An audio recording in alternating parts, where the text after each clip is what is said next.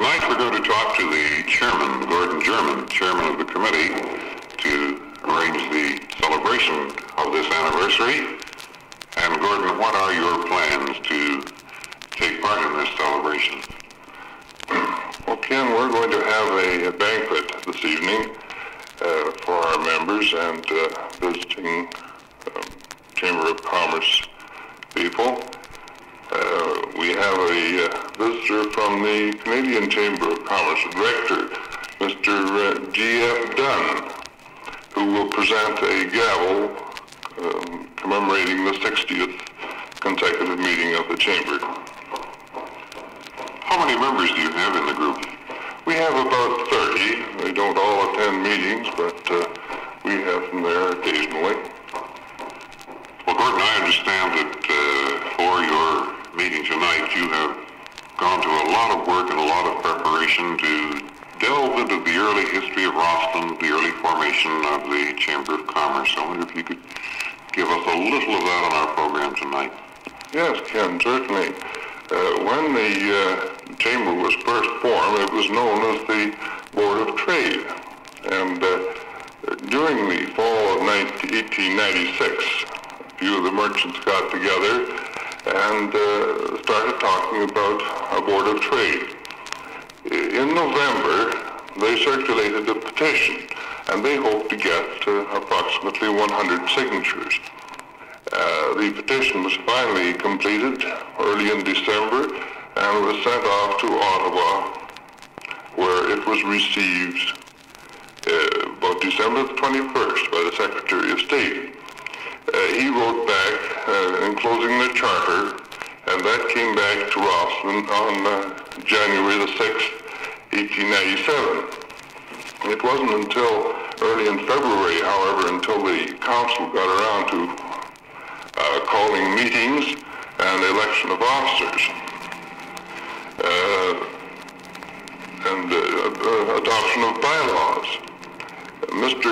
J.F. McLaughlin was the first president, and Dave Bogle, a vice president. It's rather interesting to note that Dave Bogle was the first editor of the Rossland Miner here. And Mr. W.S. Weeks was appointed acting secretary. At that time, they thought that they would have a permanent paid secretary. Unfortunately, some of the records of the association have been lost, and we haven't very much to go by. But apparently the executive did run into trouble because the Rossland Miner in May of 97, the editor, he took the officials to task. The president and the secretary and the vice president apparently were all away. I know that Mr. Bogle around that time was in London trying to sell a few gold mines, but he said that he felt that the Chamber should be getting busy, that there was this threatened Alien Act in which they were going to ban any aliens from working in Canada, which of course would affect United States citizens here in Rossland. Well, there had quite a number of them at that time, and that nothing had been done by the Board of Trade about the newly incorporated city of Rossland.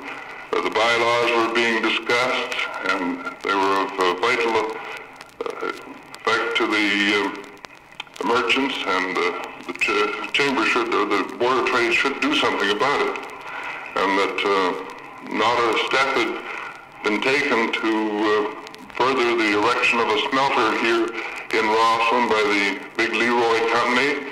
And as a matter of fact, the Leroy had indicated that they were going to build a smelter in Northport, and of course that didn't go over very well with the merchants in Rossland. One of the first projects the Board of Trade took on here was the reformation of the stock exchange in Rossland. That was very short-lived, but very interesting at that time.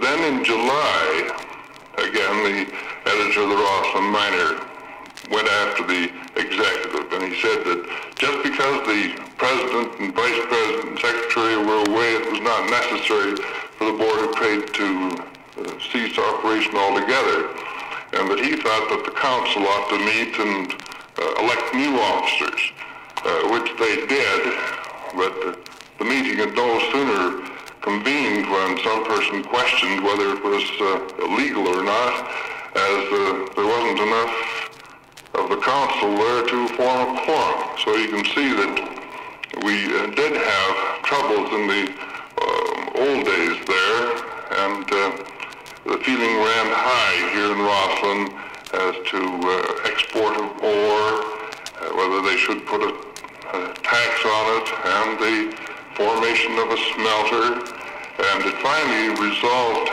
down to they had a meeting in August.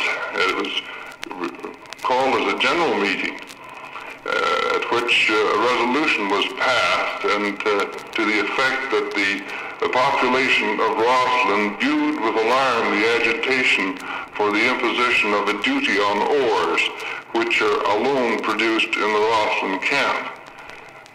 It transpired at the meeting that what Rossland really needed was a smelter here or cheap transportation and not a duty on ores. In 1901, the Rossland Board of Trade was instrumental in forming the Associated Boards of Trade of Eastern British Columbia, and Rossland man Mr. J.S.C. Fraser was the first president. And the first annual meeting of this Associated Board was held here in Rossland in 1901. And over the years, Rossland has played host to the Associated Board in 1906, 1914, 1928, 1937, and again in 1949. Well, that certainly is a very complete thumbnail sketch of the early history of the work of the board and some of the early highlights of Rossland at that time, Gordon. I wonder if you could tell us now some of the other projects that were undertaken or accomplished by the board from that time on. Well, I have a few here from 1912 to 1938. In January of 1912, they were discussing the Canadian National Highway from the Atlantic to the Pacific.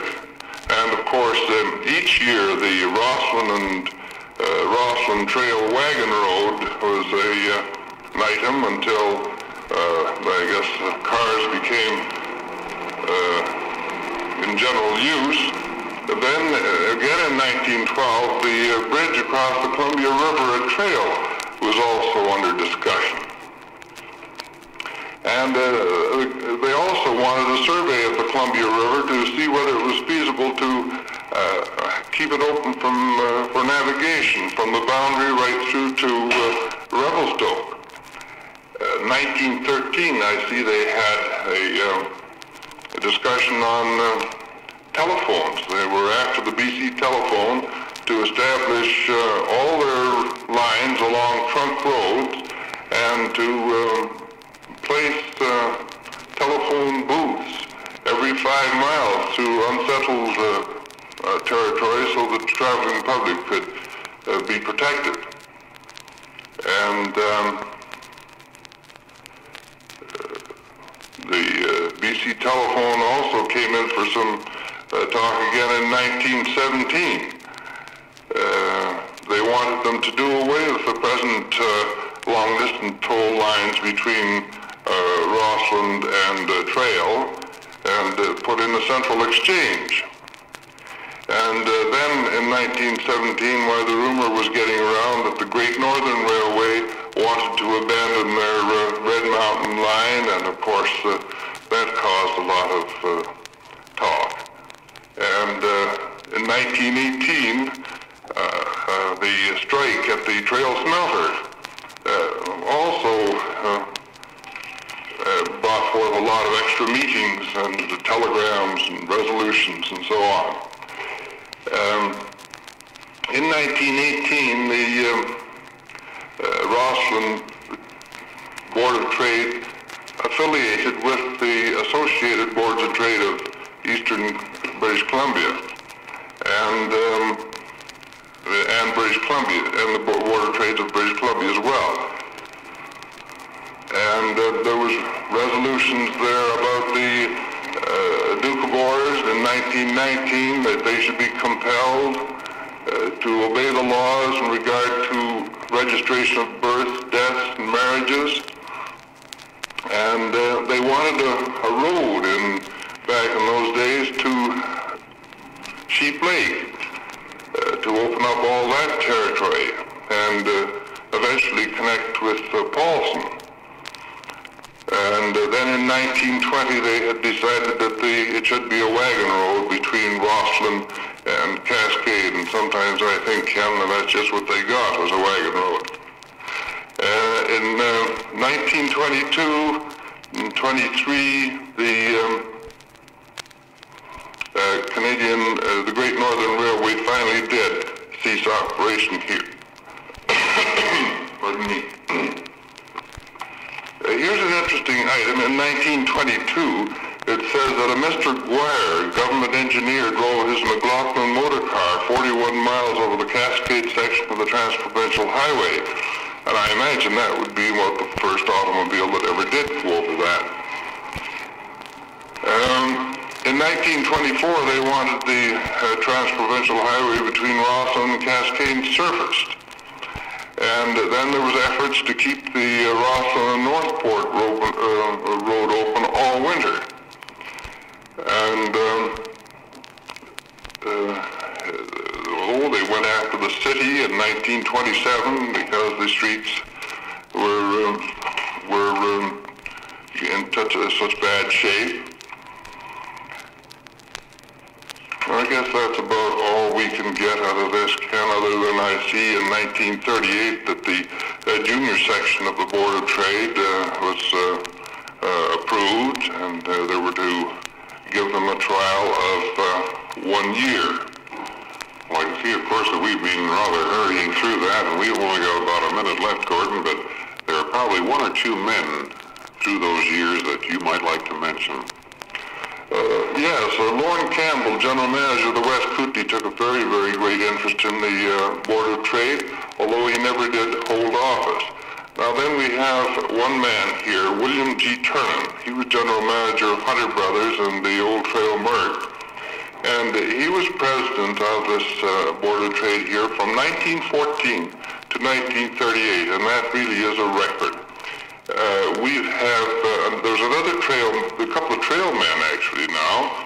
There's Jesse Kemp, who's still living in trail. He was secretary from 1913 to 1935, and there's Fred Peters, who's still living in trail. He was president here from 1941 to 45. And so it goes, and there are a lot of other names that I'm sure that we would like to get on, but Gordon, our time has all run out. We would again like to thank Gordon German very much for bringing us this very interesting history, and our congratulations to the Rossland Chamber of Commerce on this, the observation of their 60th anniversary.